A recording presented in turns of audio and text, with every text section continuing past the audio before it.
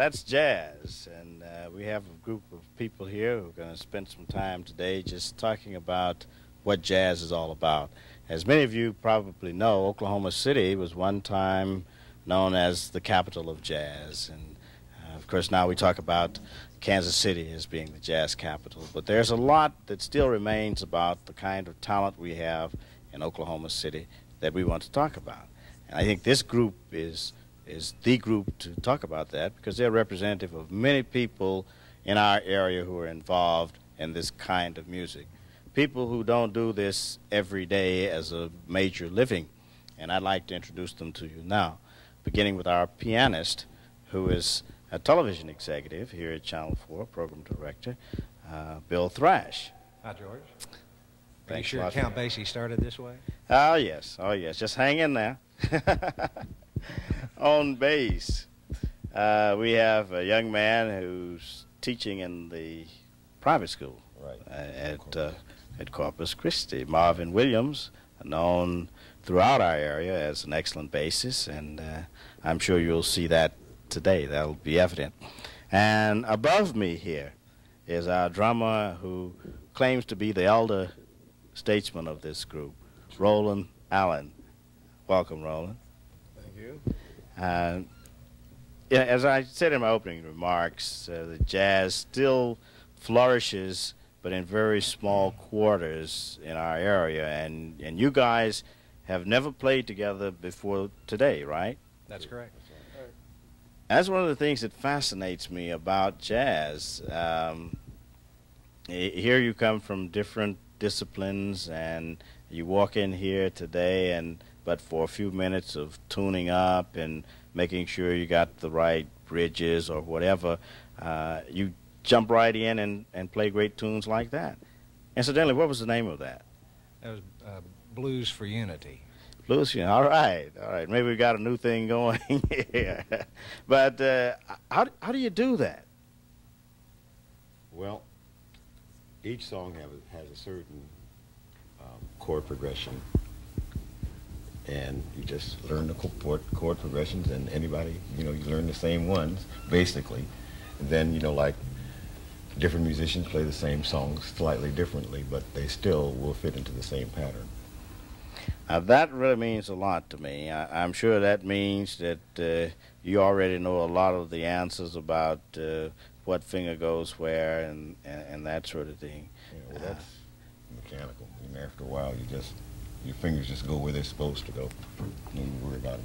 What are you looking for in there that makes you know where to put those fingers or strike the sticks or whatever? If you count 1, 2, 1, 2, 3, 4, the 4 would be the 1 that you come down on. That begins the song. And pretty much universal to the point that we'll all play that way, more or less. Sometimes I cheat a little bit. Well, obviously, I'm not the musician you guys are, and you make a great sound, I think, for people who are getting George, it one the thing first to time. remember, see, is that music, there are rules to follow, and we're trying to follow rules, but we're also trying to bend them a little bit, and we're also trying to feel the music, which is a big important part of jazz, and we're also interpreting and improvising, but we're all familiar with those rules, and maybe that's what keeps us in the same key, and hopefully we will begin and end about the same time. Hopefully. Okay. All right. Why don't we just take an example of that? Maybe if you just start off.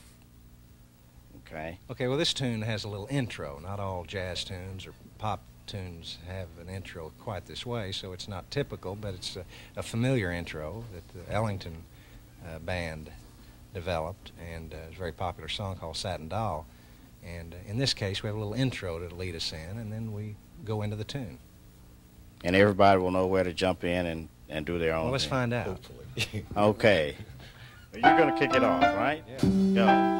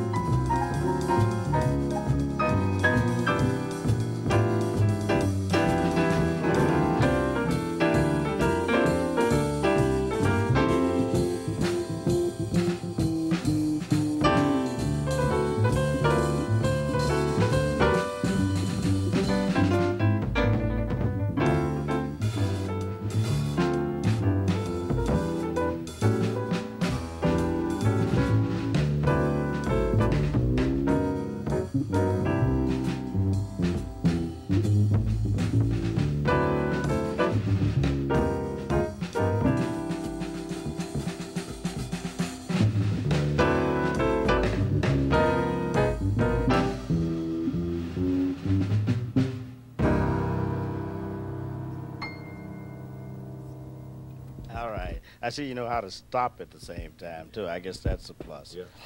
Yeah. We were talking about Oklahoma City as a former jazz town. People get together after a set and play all night. I've heard a lot of the old timers talk about that. I know you don't remember anything about that, do you? Just mine. But George, back, yeah. This wasn't that far back, because I know what you're talking about, those early years, the 20s and 30s and 40s, where Oklahoma City was an important place, and a lot of musicians came out of here, Charlie Christian and Basie and, you know, many others that we all know about. But even more recently, when I first met Roland was in the mid-60s, was when he was playing with Dick Shreve over at Dick's Keyboard Club over on May Avenue, which was really a great place at that time. And Dick, of course, I think is the best pianist to ever come out of this part of the country. He's now in L.A. playing. And Roland was his drummer, and I think he had Bill Michaels on bass, as I recall. I don't know where Bill is, but that was a great group, and Roland was a part of that. That's where we met. It was a very exciting period, very exciting. Yeah, that was fun. Well, where does it go compared to some of your more modern groups? And I'm not talking about the current disco, rock and roll, or whatever, your hard rock thing, but in terms of music lovers, you just don't have the numbers coming out or participating in jazz as such. What do you think the reason is for that?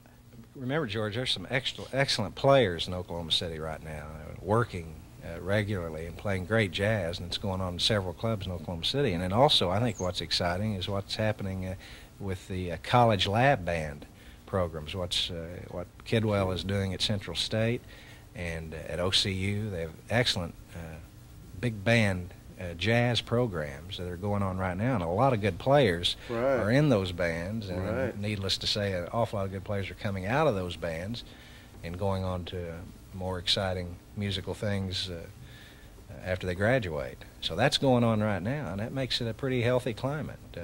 It's not bad. It could always be better. But so you think it'll come back to the point where people will have a real appreciation for jazz artists? Music kind of goes in cycles, you know. It takes about 20 years to make a complete cycle. In other words, to get back where it started.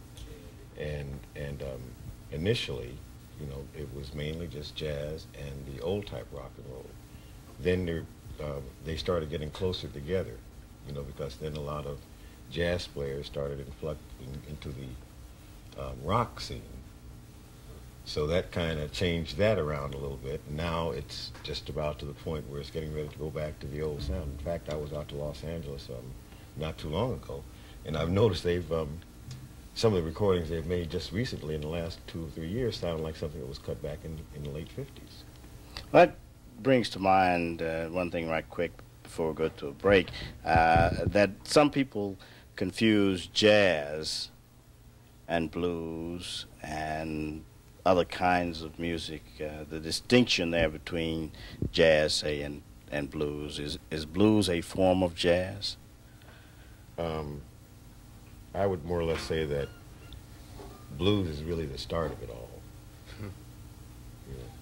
That's really where it all started.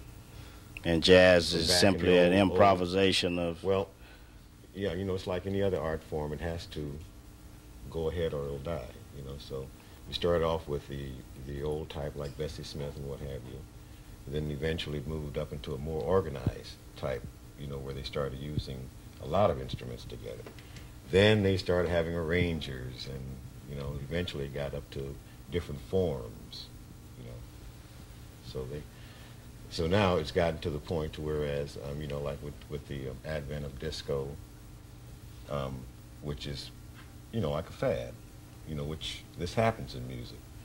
They went and after a while, now the disco is even beginning to, it's not as, well, violent almost, I'd say, as it used to be. You know, it's calming down, and I think it's all getting ready to come back. And I think that the interest in the younger people, you know, as was stated earlier about Ken out there at the school.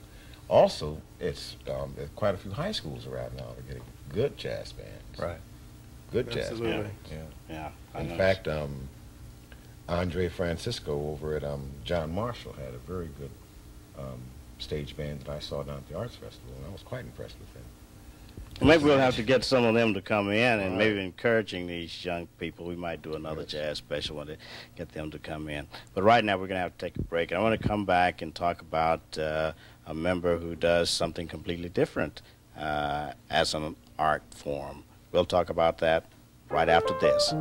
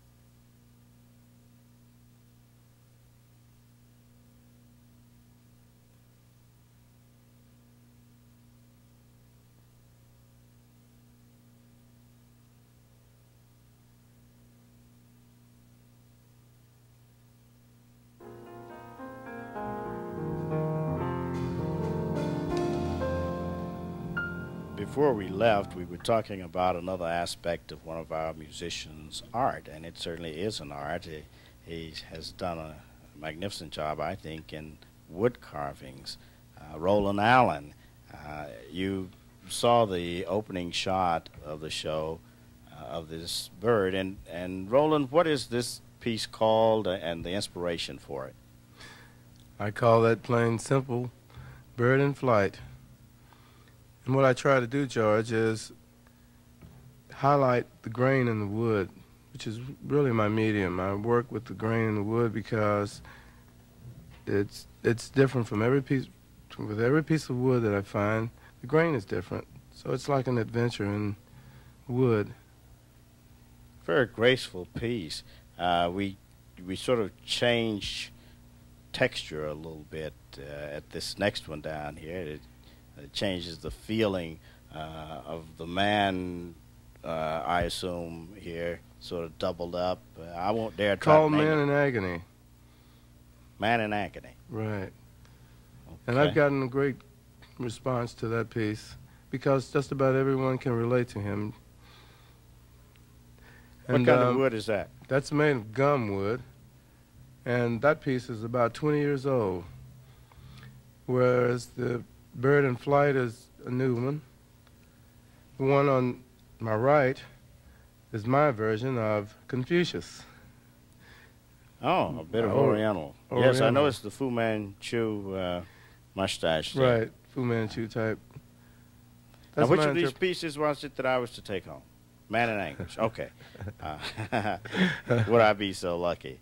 And here's a freestanding piece here that's sculpted in. It looks familiar to me. It's called Martin Man, and it's a drawing that a young lady did of me. That was her interpretation of the way I look. I took it upon myself to say Martin Man. Okay, I think that you may have a point there.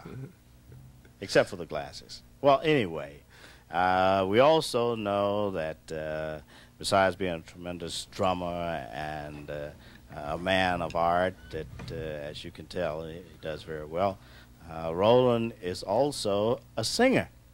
And we're going to get a little sample of that right now.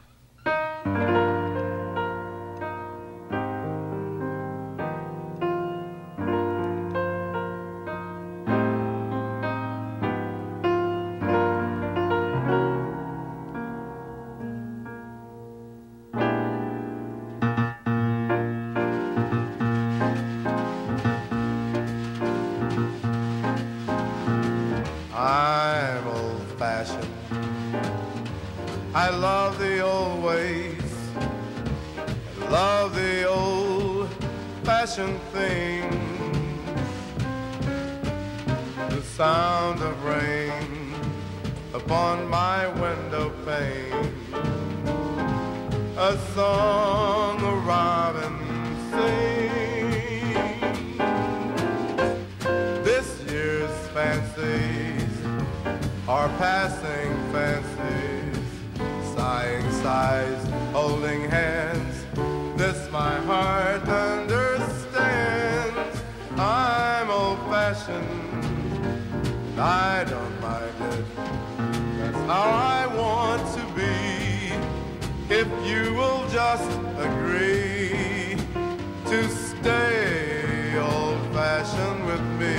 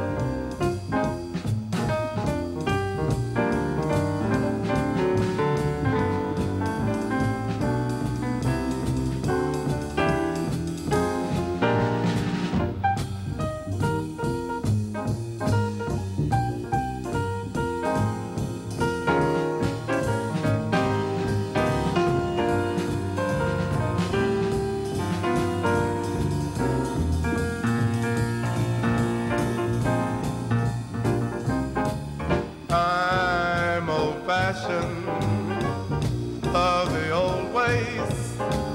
I love the old-fashioned things.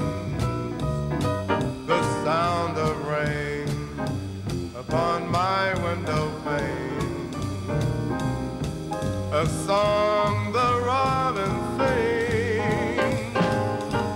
This year's fancies are passing fancies, sighing sighs, holding hands.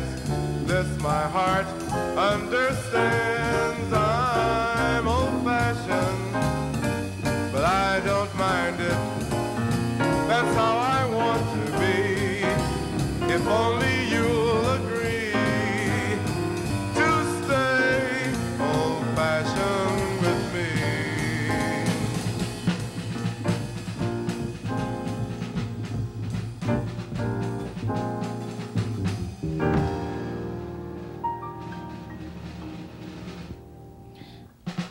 What a talented group. As they say, right on, brother. The time goes too quickly. We just don't have enough time. I guess that's what it boils down to, because I could listen to this all day, and I'm tempted to say, as they often say, hey, can you come back, or whatever, but I've thoroughly enjoyed it. Each of you, Bill Thrash, Marvin Williams, and Roland Allen have really made this an exciting show, and I think that we'd like to do some more one day on what jazz is all about, and help with this revival of jazz, as it were, in our community, and show off the great talent that we have. So, maybe if people like it, they might write and tell us. And we might try to do it again sometime. Any of you guys have any parting shots? Thanks a lot. Well, thank you. And Gee. I really appreciate that someone is out here trying to get everything back together again. Very good. Well, why don't we just kind of close out with a little sample of what it's all about? And I'll just say thank you again, and thank you out there.